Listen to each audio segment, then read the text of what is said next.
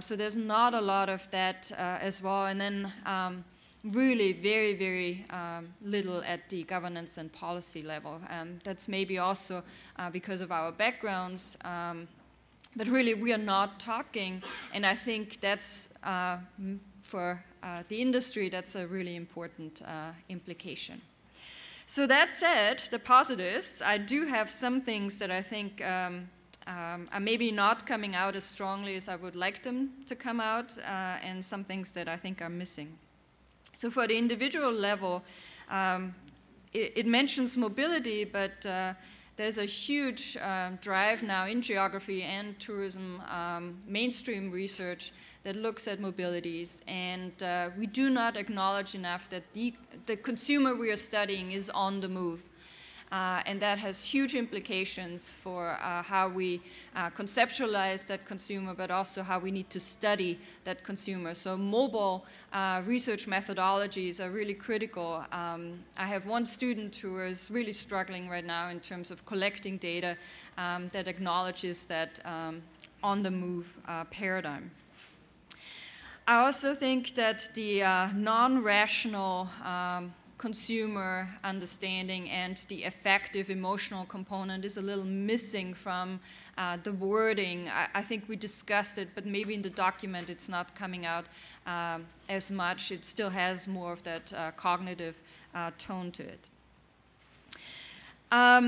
Social, as I said, we're missing out on both the research, but I also think there's not a lot of technology development on that social level anymore, and I'm not sure why that is happening. So if we have industry here, and especially technology people here, I would like to hear your opinions on why that is the case. Is it the too hard basket maybe, and how could we tackle it? And then I see a strong ICT bias, which is not surprising because this community focuses on information and communication technology. But I think that a lot of other technologies are now influencing the ICT world, so sensors, but also robotics and drones. And I don't see enough of that kind of technology really being discussed and integrated in our research. So overall, I think IFIT has been the community that was always ahead of its time. So how can we make sure that this manifesto is ahead of its time?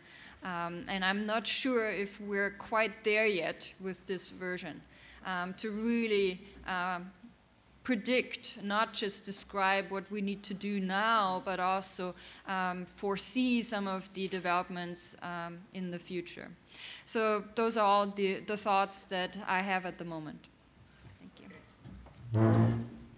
Thank you, Uli. And I will, let's say keep your questions for the next session. So Dan, can you add your opinions? Okay, thank you very much. Again, I wasn't a part of the process. It's in your throat. So I wasn't a part of the process. So as an outsider in reading in on the manifesto, some of the comments that Uli made I would agree with. Some maybe I might not agree with, and we can discuss that later. I think that the idea is to challenge, and our responsibility and the whole idea about the exercise is to challenge us to think creatively about the future. And it's, if you look at the conference today, there's a lot of, we'll say, very excellent papers that I would argue are making marginal contributions. They're pushing on the edge of the envelope and helping us understand and address issues within the tourism industry from an IT perspective, but they're really on the edge.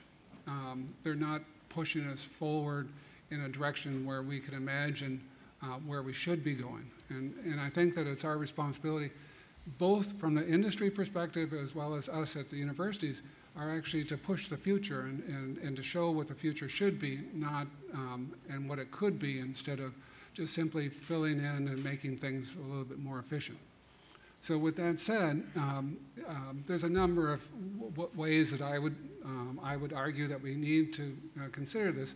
I think one that's very important, I teach at the University of Florida, and while there's the discussion, I saw Jamie is taking the lead in terms of MOOCs, the role of information technology in shaping education is fundamental. And for us to essentially largely ignore any of that is really a missed opportunity for us within this body. And we can discuss that forever. But another one I think is more important.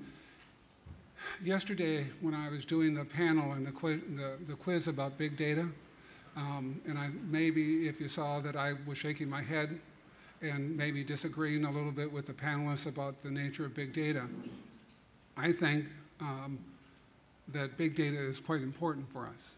And one of the interesting statements was that we need to have a well-defined problem, as if we follow the process of it's a hypothesis testing, the logical positivist viewpoint of science that was created, came out of Vienna 1,000 years ago, or 500 years ago, sorry, a while ago.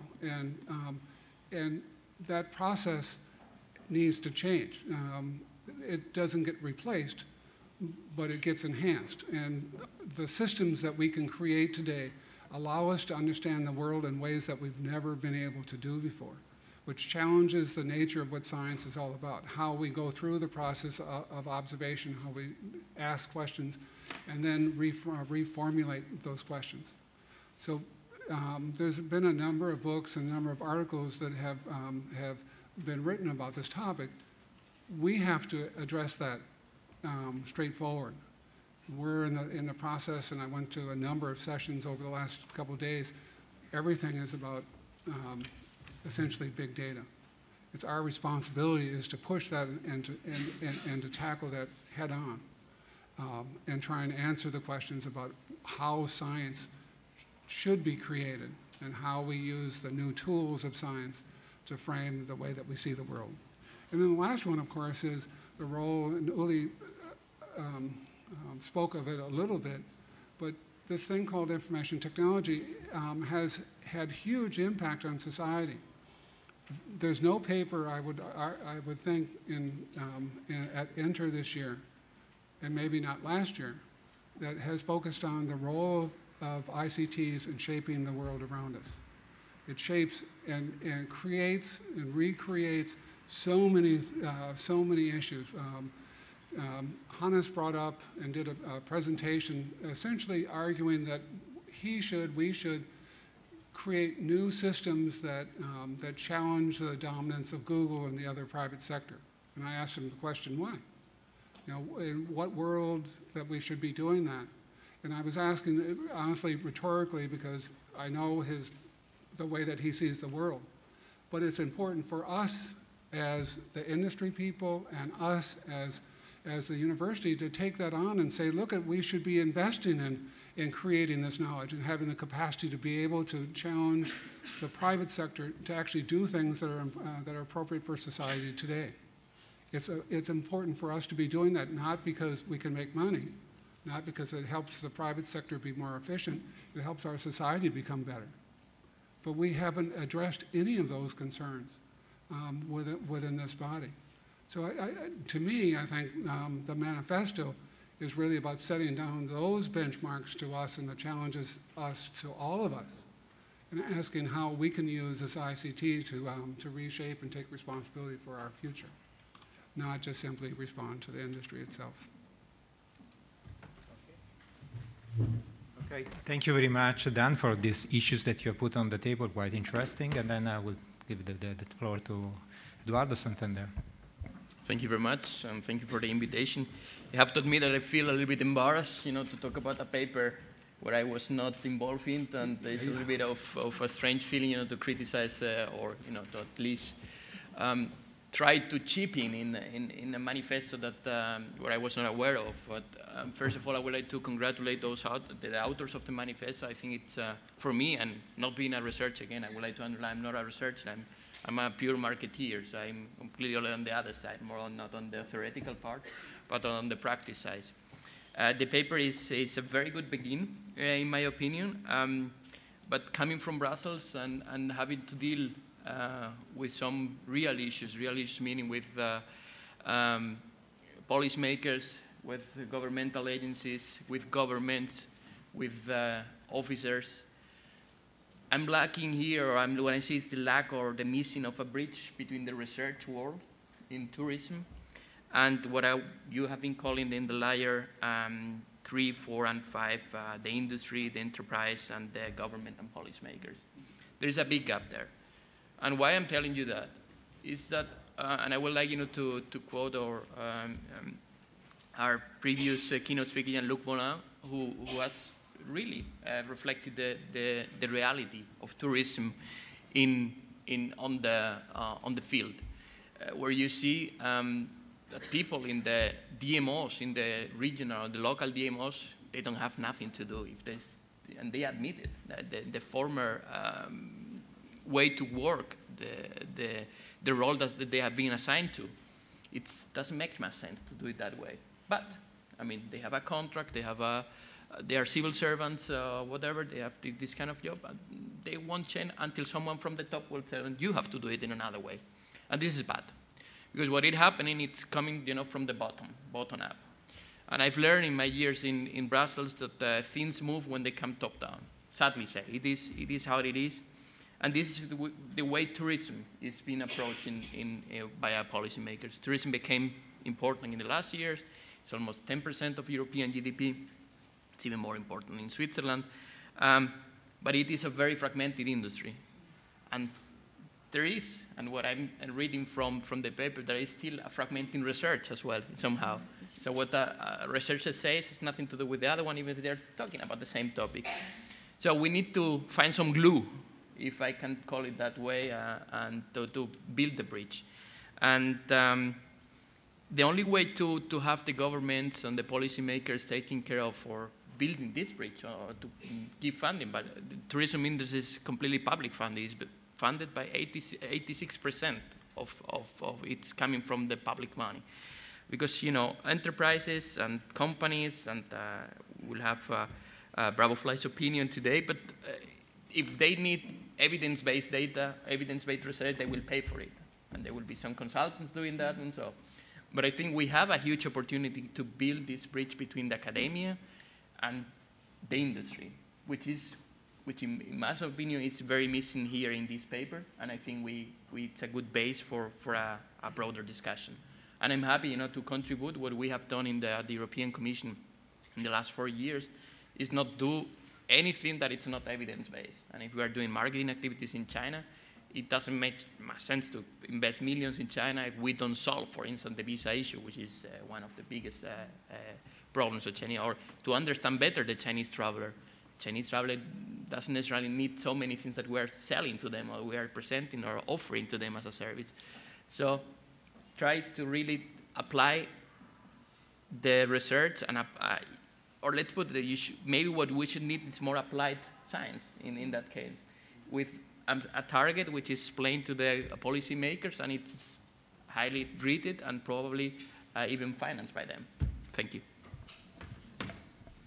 Thank you for your contribution, and then the word now passes to Fabio Cannavale. I mean, I'm not an academic, not a lot about the manifesto. I just give some consideration about what is written in the paper, and I think is the most relevant trends that we have to share, we have to face in the future. One is the mobile. What does the implication of mobile that, of course, is written there? Mobile, in our opinion, and we see every day, is going to change completely the industry of travel. Because mobile means speed, means always on, means proximity, means last second decision. As was the presentation before from the Office of Acquittance, it's totally true. So the way people is going to travel will become totally different, is becoming totally different because of mobile. And so it's really changing totally the paradigm. Before, people was booking in a travel agency, after in maybe online, on online travel agency or airlines or whatever. The future will totally change because the mobile will offer much more to everyone in each single moment. And so will be a lot of occasion to take, and really the way of travel will be distributed is changing totally by the mobile. And this is, everyone has to look at that, otherwise you're out. The second point that I think is very important, that it's interesting to have here a representative of the European community, is it's sharing. Sharing is the second, is I think the most important innovation in the travel in the last years. If you consider it, the largest company, the largest startup are Uber, Airbnb, BlaBlaCar. What is the common of that? Is sharing. Sharing, I think, is a big opportunity, because sharing, it means giving more resources available for travelers. Things that normally were not used for travelers. Of course, it's also a threat for all the incumbent, because if you have hotel rooms, you have a taxi, you have whatever, it's a threat. But what I see that it's, at the end is a big opportunity for the market, because sharing will be more efficient use of the resources.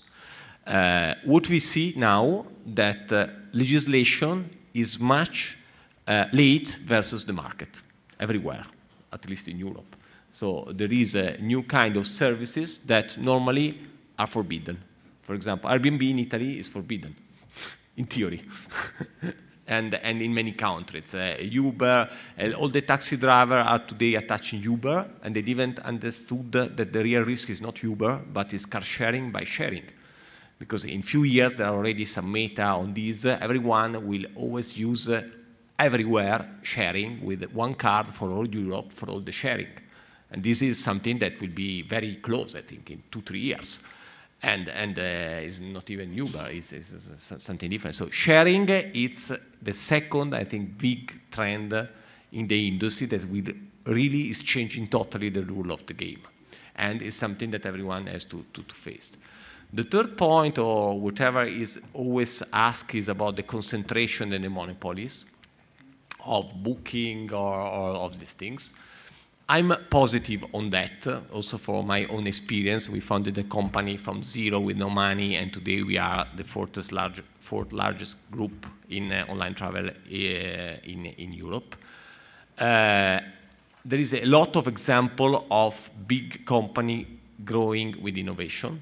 If you consider Google is only 16 years old, Facebook is 1 year old, Airbnb is 7, and Uber is 3 or 4. So the point is, it's something that is totally different on what we used before, because we are talking about Google as the largest monopolist in the world. It's a company that is 16 years old, and maybe if they innovate and they are on the market, they can survive. Otherwise, like it was Nokia, that was a problem of monopoly of telephones like 6 years ago. Today, nobody thinks that Nokia could be a danger for anyone. So the point, my point is, as the market has no barrier, as there is possibility for new company to come, as it is, because we see every day something new arriving, I don't think there is a big risk of monopoly, because take the case of booking, that is the more discussed on that. There is a pressure to have different models. And if they have too high margin, at the end there is someone that can cut that, and there is things happening around the world to offer to the hotels alternative system. And so I think at the end on that market, if there is innovation and there is possibility for everyone to create a new company, the market on that can self-regulated. And so on that, I think in an industry so dynamic, the innovation is so important that, yes, there is concentration, but even with concentration, we face in the last years a very big new company arriving. Capital is available for good ideas, is the example of Airbnb and Uber. And so on that, I think is not a big problem.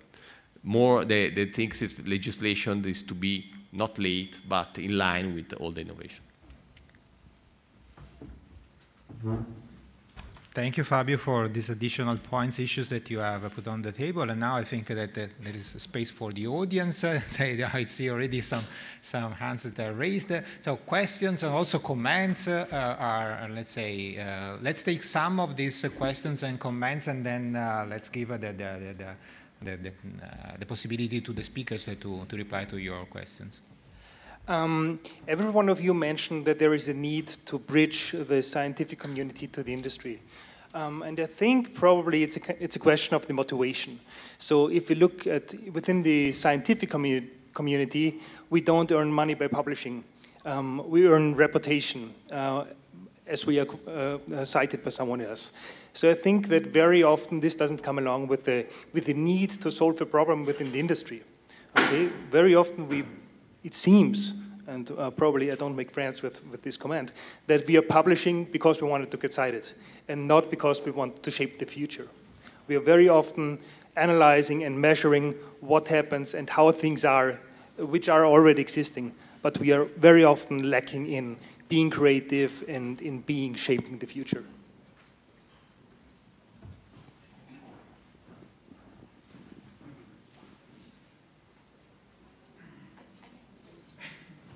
I actually didn't raise my hand, but yeah, now I'm raising my hand. I see this actually in a different way. You mentioned about the need for applied research, and I think as some members of the academia, it's not really about answering short-term issues. Some of us actually try to do research that probably would not have direct impact on the industry right now or in a year and so on. But with academic research, some of us are trying to do more of a long-term perspective. So that's why some of the researchers might not be motivated to do more applied research and work together with the industry, but more looking into more theoretical perspective, so that it would be impactful in the long term. I mean, that's probably one way to see this, but I agree that applied research is important.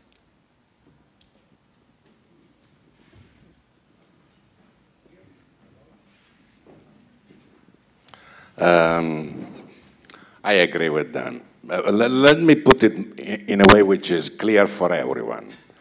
Most of the times, I hear asking for more applied research. I directly translate that one into free consultancy, because this is what many of the industry representatives are asking for. Now, this is a different job.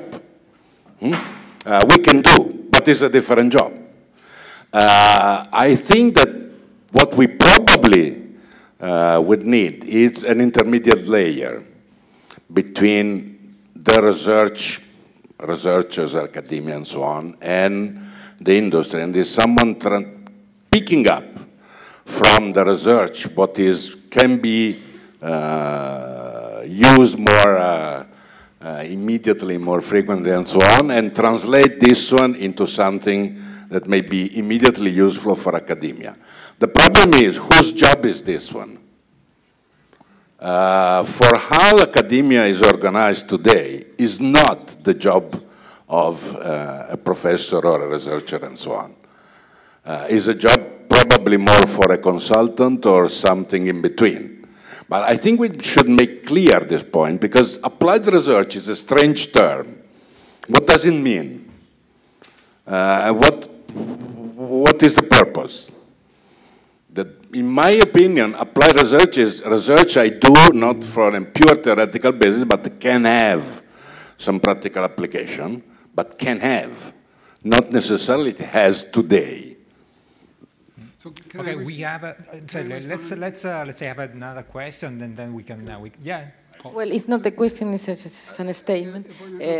Let me tell you something. I don't know what is applied research, but it's definitely that we have to do. I am working in the applied university, and we don't have PhD, we don't have master students. Then that's why we publish so few papers every year, because we have not students that can help us to write a paper. Then in average, we publish one, in the best year, 2 papers in Enter. But we have to do applied research because our findings depend almost on that. And another thing that I will tell you as a statistician is that it's not because it is an applied problem that it is easy to solve. Sometimes the applied problems are the most difficult problems to solve because you have not a way out. You have a client in front, and he's asking a very, very precise question. And you cannot do, when we do another kind of research, and say, well, I just changed the hypothesis. Because he's looking on this very thing, and he's paying for you.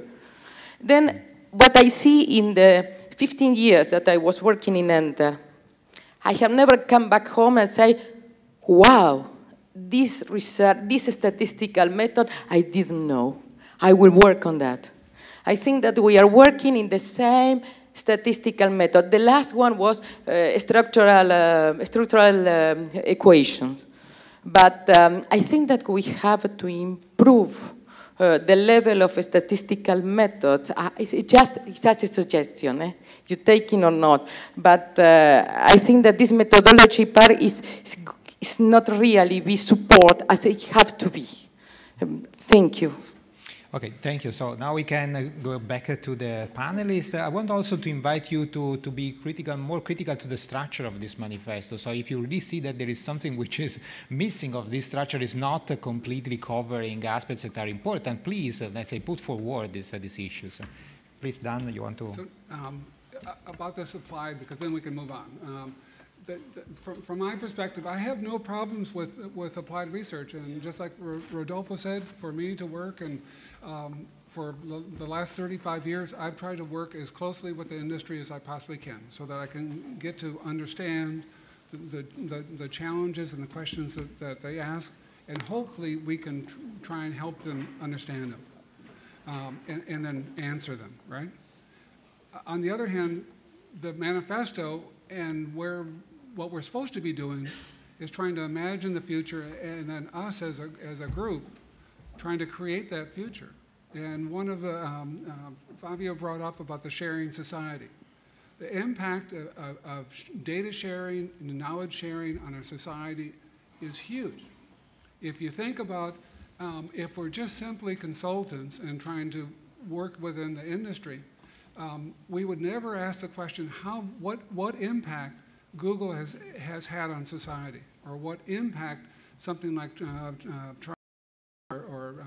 TripAdvisor, how they've reshaped the industry.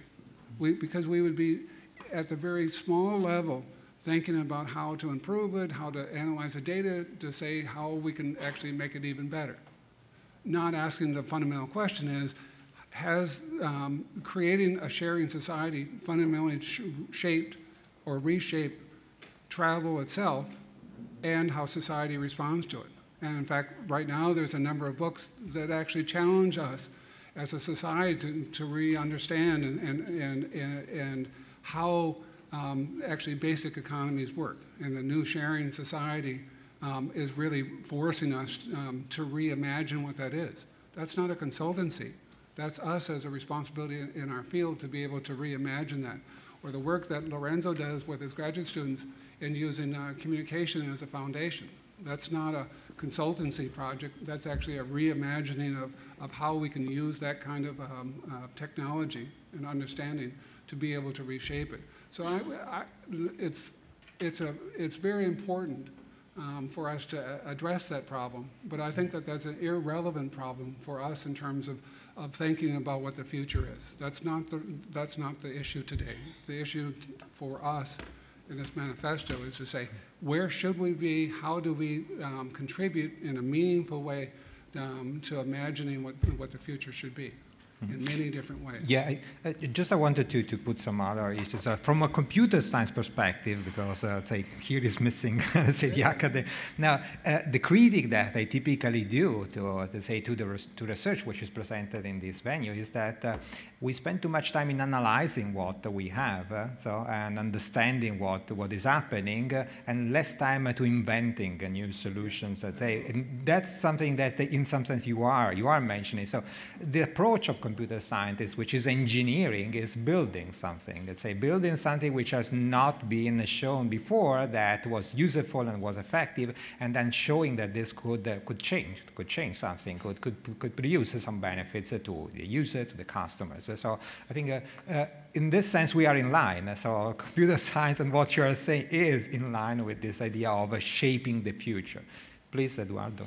I would like to follow up on the fundamental questions. And I mentioned before that I'm not a researcher, but I did some research in previous year. I wrote my PhD in something very different, nothing compared to eTourism, but it was in sport medicine. And I wrote my PhD on high altitude sickness. I wrote that thinking because back that day, in that period, a good friend of mine died in the Himalaya making some climbing stuff. So my feeling was that I had to do something, to find solutions and to make, to apply something of my research of my time. And if we go back to the fundamentals of science and Aristotle and empiric and analytic method, I think it has, of course, the mean is not just to create knowledge for just for the sake of have knowledge in a drawer, but to apply that knowledge. And again, just moving that to the present situation where we are, I think we have a responsibility and the research, and of course I understand Professor Baggio saying, maybe it's not a role of the academia, it should be the role maybe of the industry. But bridges, and I always say like tunnels, you cannot build a tunnel or a bridge just from one side. You have to begin always from both sides. Can I go back so we can debate a little bit? But just think in science, Hubble in space, by creating Hubble, it allowed us to ask questions that we never imagined and to be able to answer questions that we never ever thought that we could ever do it. By creating the technology to be able to collect data about things that we could never see, allow us to reshape it and say, you know what, I never ever understood those fundamentals of physics, to be able to reshape it. And back to Fabio in terms of the sharing society. By having data and the growth in terms of so many ways and the new technologies that are coming out in terms of dealing with big data and understanding how sharing and mobility really reshapes the way of the world, we can ask questions that we never thought about before in terms of understanding. And I think that's one of the roles for organizations like this is to be able to create those tools. As Francesco said, we need to invent these new tools so that we can actually then ask new questions that we never thought that we did. And we're still stuck in, I would argue from yesterday's panel, we're stuck in this, we need to understand the problem, we need to ask the questions, we need to go test the hypotheses, which I do a lot of. But when you start playing and using these new tools, it allows you to explore new questions that you never even thought about before, which I would argue substantially is going to change the way that we do research science and how we frame our roles in society. Can I follow up on this? Yeah. Because I also heard from Fabio that we really need to think about systems and dynamics, and I think market dynamics has really drifted off a little bit. I don't see it represented enough. We have network dynamics in there, but I think that's a little different because that's more looking at organizations and how they collaborate maybe. But so that going back to Miriam then means we have to think about simulations, we have to think about process views, we have to think about longitudinal data that I don't think we are really engaging with. But then we also need the industry to supply some of that data. Yeah. I think that's what happens with Google. Google says, here's our data, you play with it, you innovate. And I don't see that happening in tourism enough, where tourism companies have competitions maybe for scientists to say, here's the data, we have no idea what to really make of it, play around and tell us what questions to ask about this data. Do you want to add something? Otherwise I will go for another, let's say, okay. I wanted to stress this point because many times you are asked to run research on certain problems, and then when you start, you don't know with what you should try to research, because no one is willing to help in giving data or something like that. I mean, that's a typical situation in which you end up many times. So this is part of the bridge you were talking. I fully agree. But we need to understand both. I mean, I think we do a lot in trying to understand what are the needs and what are the ideas and the attitudes of the industry. I would like to see sometimes a bit more on the other side, because I only get requests, but never, as I say, proposal of real collaboration, not just words, but real collaboration means, for example, give me the data. If you want, I analyze them, because I cannot analyze just based on general ideas and so on. So it would be wonderful to have a situation like that one. I've never seen in tourism. Can I answer that one? I think that this is a real role for IFIT. I think that this is a space that IFIT has to take, to facilitate this type of connection and ensure that the role of, let's say, connector between these two worlds, because maybe for the single researchers could be more difficult to have the credibility to offer these solutions. Do we have some more questions? Before going back, okay. Very short.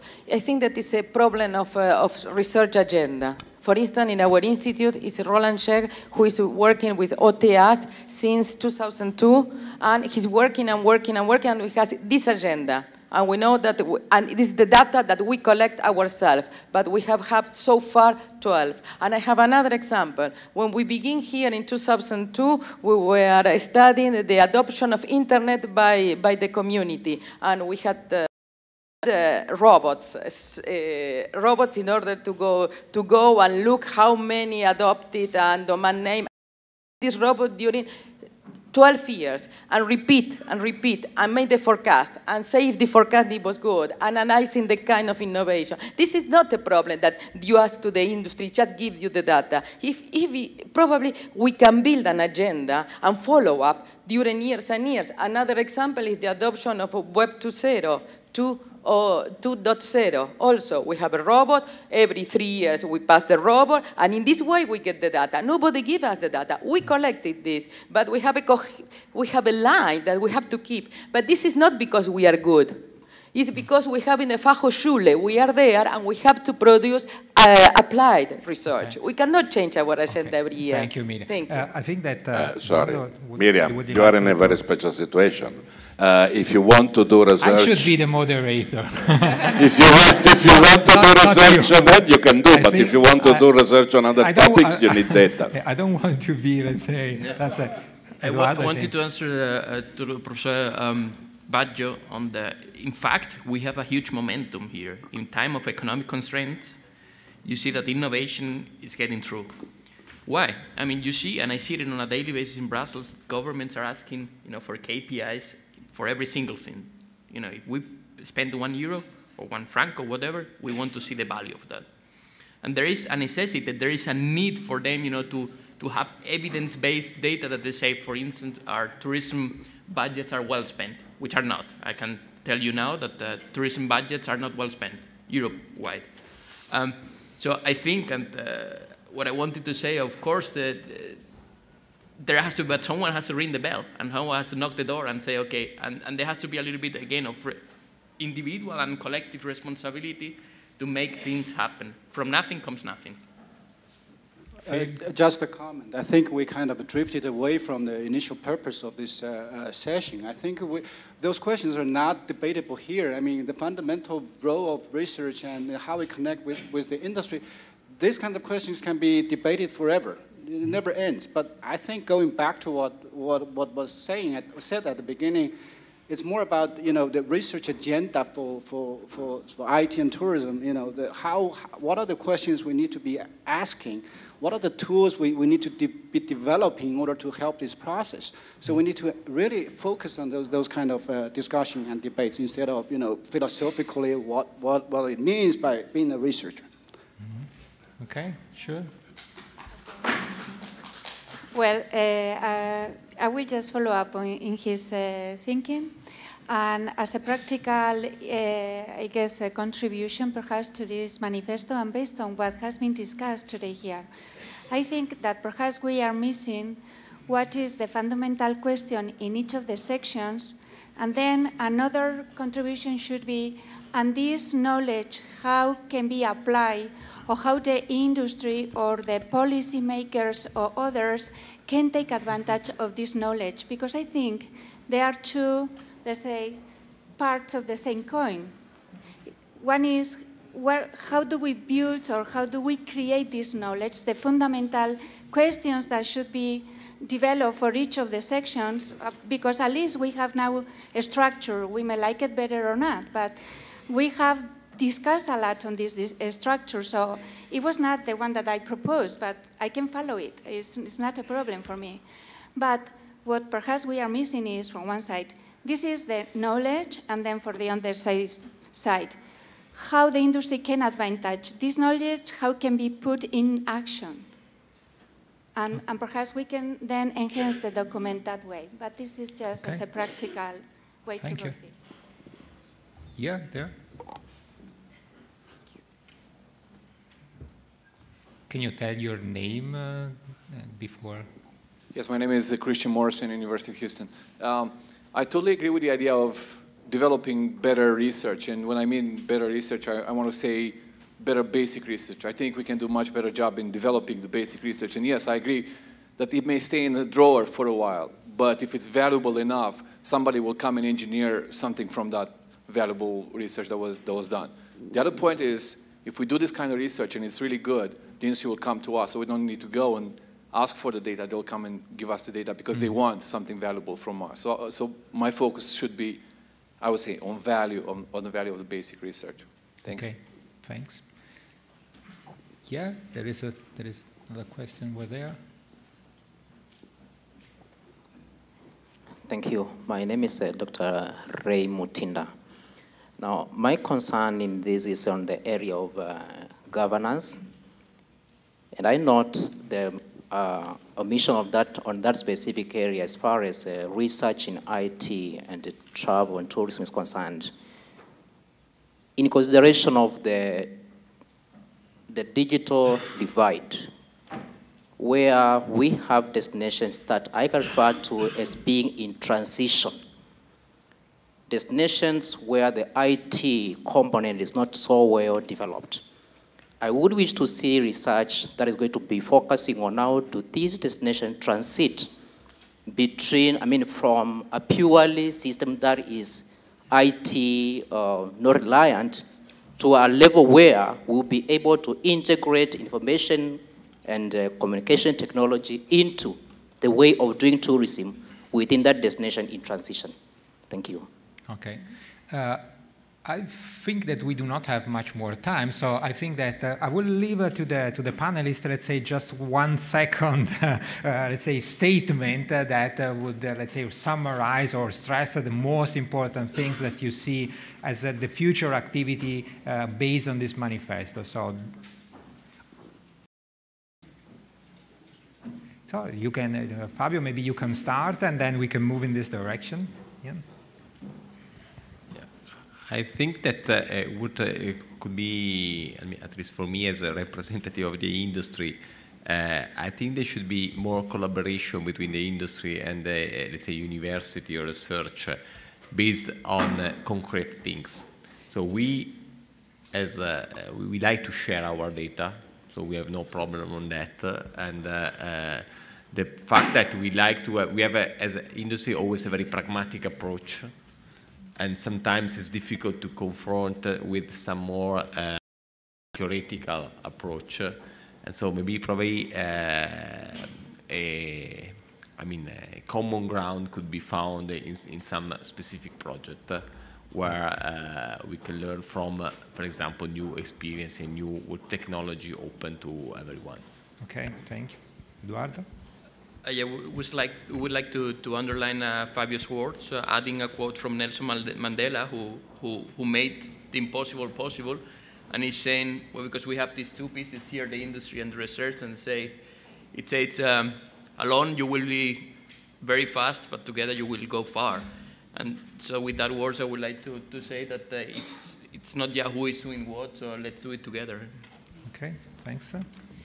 So I think my major conclusion is that we are missing maybe a technological layer where we need to think about maybe more of the building layer, I don't know, that thinks about what could be done, and then also maybe following up from Orkene to articulate some major questions. So instead of saying here topics, but really formulate those more in terms of big issue questions. Thank you. And not to be last, okay, thank you. I'm eternally optimistic about the future of IT and tourism. And I honestly believe that with the new tools, with the partnership with industry, the changing nature of society itself, I can't imagine a better time to be a graduate student or someone beginning their life within the tourism industry. With that said, the challenges are really quite substantial. We have to get better. Our research that we do in the papers, there are some really excellent papers that I saw over the last couple of days, really excellent. But there's a lot of really bad papers, reformulated, that they need to be rethought, and we need to challenge, for me, our PhD students, the industry, to ask questions in a different way and try and answer them in a much better way. So I'm very, very much optimistic, but with that, we take the challenges that we have to take in order to address these challenges, and they're quite substantial. But it takes the discipline and the quality of leadership from Lorenzo with IFID and for Hannes and the people here to move it forward. You guys, we need you to be the very best to be able to enable this industry to grow like it should. So thank you very much, and have a good lunch. Okay, I would like to take the opportunity to thank again the panelists and to thank the audience, and also I will follow this indication coming from Dan, because there will be a next JITT workshop on methodological issues, and I think this is really the sign that we need such a discussion. Thank you again, and then we go for lunch.